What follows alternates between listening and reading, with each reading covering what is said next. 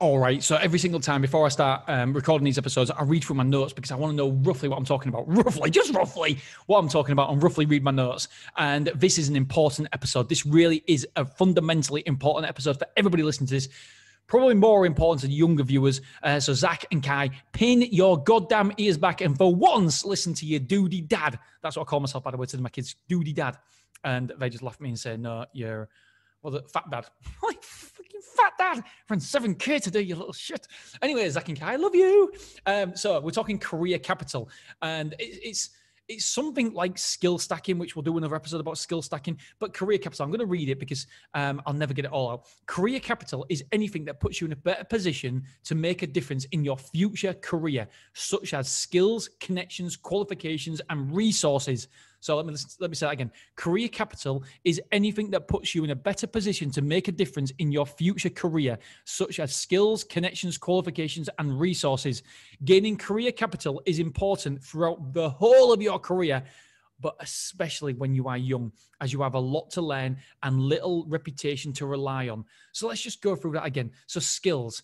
So career skills. So I'll read this last bit here. Focus on transferable career capital to other sectors. So career capital skills that you can transfer to other sectors, to other industries. You can leverage career capital for future success. Please, if you need to, rewind that bit because it's so critically important is this. For me, one of the biggest skills, career capital, is building relationships. So that is a skill. Building relationships. My sisters are very, very good at this. Building relationships, very good. Building relationships. Liam, listen to this.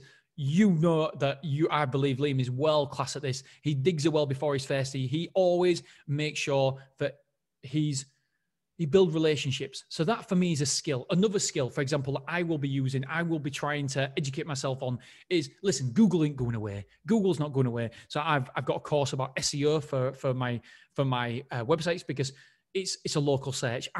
My business needs to be good on SEO. So it's a skill. I don't want to be the person who does it all, but I want to, because it's a who, not the how. I don't want to know how to do something, so I want to find the who. But I need to know what I'm talking about. Pay-per-clicks, advertisements. It's not going away in my industry, so I want to learn more about pay-per-clicks. And that skill I can transfer to any other industry. SEO, pay-per-clicks, Google's here to stay, my friends. So that sort of skill is transferable. Connections, again, relationships, so important. Qualifications. You know me in school. I think school is a load of shit. A load of shit. I don't respect it at all. Again, it's more for building the person up in terms of personality. But I can argue, and I have done with people about who fundamentally believe that school is the way forward. School is broken. School is broken on a system that they want to keep you on this hamster wheel, and it's changed. The world has changed so much in the last 10 years, let alone the last 20 years, and the curriculum hasn't changed with it. So school, it's not fit for purpose. Full stop. End of. No, I can literally go into an argument with anybody because I know that obviously teachers listening to this will feel very, very passionate about the school. But ultimately, I don't want to get into it too much, but I love to debate this with people. Ultimately, what is school there for? What is the edge? What is the end game? What do you want to do? Ultimately, you want to prepare people for the life outside school. How is school doing that then? How are we doing that? Everything you can learn, everything that we learn at school, you can find out now. I mean, the tests, the exams, it's so broken because nobody needs to remember any of this anymore because you've got a phone in your pocket, which is a computer, find out straight away. You don't need to know that sort of stuff. Yes, if you want to be a surgeon, if you want to be a doctor, if you want to be a solicitor, you need grades. Obviously you do.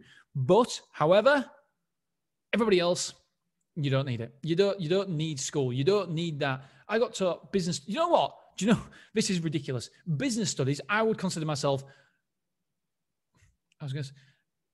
okay at business. Okay, I've got a lot to learn, but I'm okay. And it's a real high barrier is that because Dan Bradbury is brilliant at business. I'm okay. My other business friends that I know who's in business, and I'm okay because most of them don't listen to this, are shit.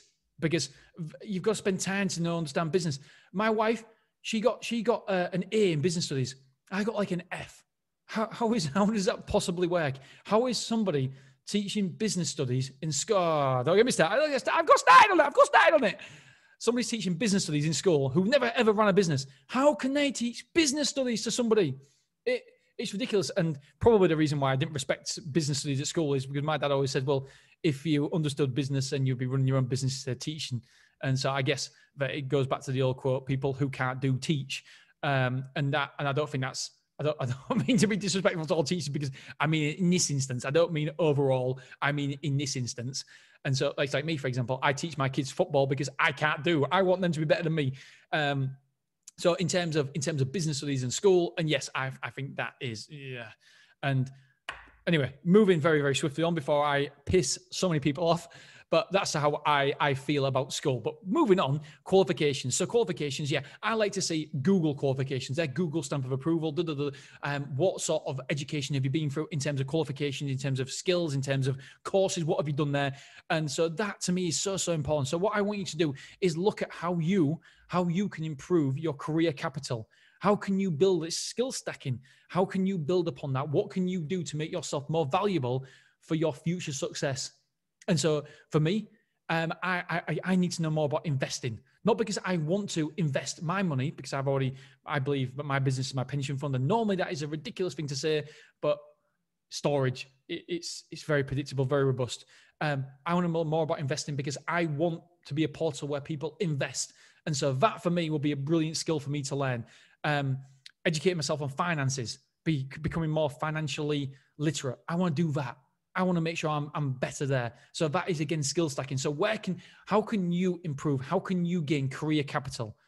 That for me is the fundamental. I love this.